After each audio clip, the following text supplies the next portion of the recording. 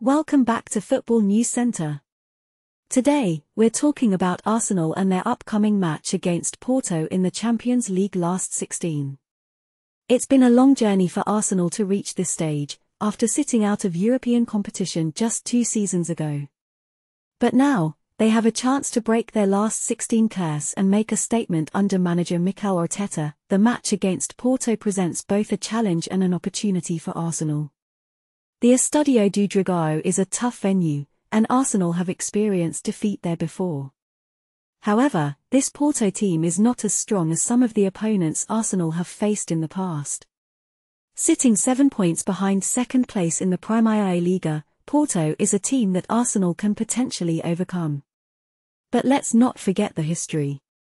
Arsenal's predecessors in the 2010s fell at this same hurdle 7 times in a row. The most painful of those exits was a 10-2 aggregate defeat by Bayern Munich in 2017. It was a period that highlighted the mental and tactical weaknesses of the late Arsene Wenger era. But things are different now under Arteta. He has ensured that Arsenal took the group stage seriously, avoiding significant errors and finishing at the top of their group. Arteta himself has experienced the pain of previous last-16 exits and knows the importance of performing at full pace. Since mid-January, Arsenal have hit a fearsome rhythm, scoring goals and tightening up defensively. Arteta's guidance and the presence of players like Declan Rice in midfield have made a significant impact. While they may lack a world-class centre-forward and have depth of squad issues, there are few better teams at the moment. The traditional European powerhouses like Bayern Munich and Paris Saint-Germain are not as formidable as they once were, and the Premier League itself is cannibalizing its competition. Arsenal, currently third favourites according to bookmakers, have a real chance to make a mark. However, Porto is not to be underestimated.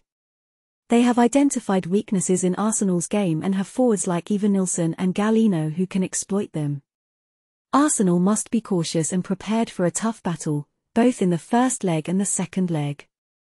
But this could be the moment for Arsenal to recapture their place among the contenders.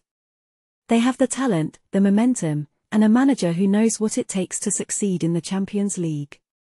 So, let's see if Arsenal can break their last-16 curse and take a step closer to the top. That's all for today's update.